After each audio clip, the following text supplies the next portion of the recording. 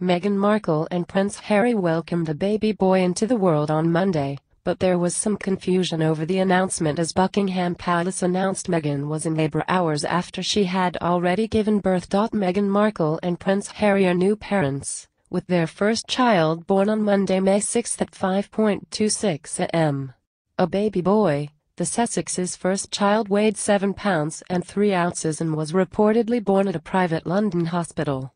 More details are yet to come, including baby Sussex's name and first photo. On the day Meghan gave birth, shortly before 1 p.m., an announcement came from Buckingham Palace that the Duchess was in labor. The news spread on Twitter, with a screenshot of official communication from Buckingham Palace. The operational update dated Monday, May 6, 2019, read, "The Duchess went into labor in the early hours of this morning." The Duke of Sussex was by Her Royal Highness's side. An announcement will be made soon.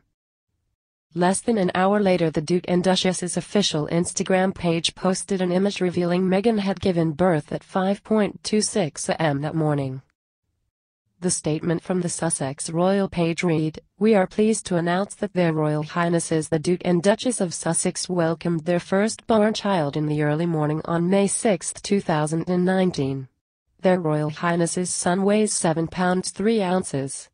The Duchess and baby are both healthy and well, and the couple thank members of the public for their support during this very special time in their lives." More details will be shared in the forthcoming days.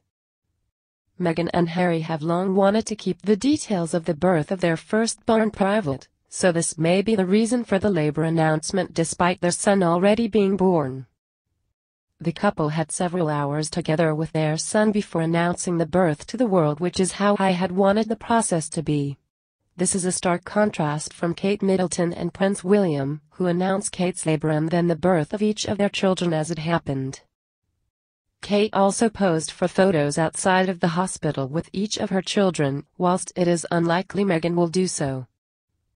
But no reason for the labor confusion has been given by the royal family.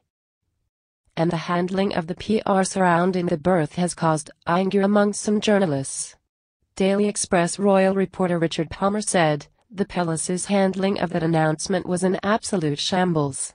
It would help if the press office spent more time worrying about keeping journalists informed and less time on Instagram and overseas organizations. Where was the royal baby born?"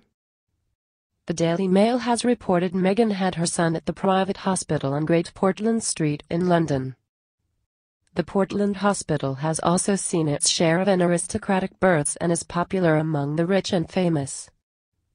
The Duchess of York gave birth to both Princesses Beatrice and Eugenie at the hospital, while both of the Earl of Snowdon's children, Charles and Margarita Armstrong-Jones, were born at the Portland. What do you think? Share your thoughts in the comment section below and don't forget to subscribe to get instant news update.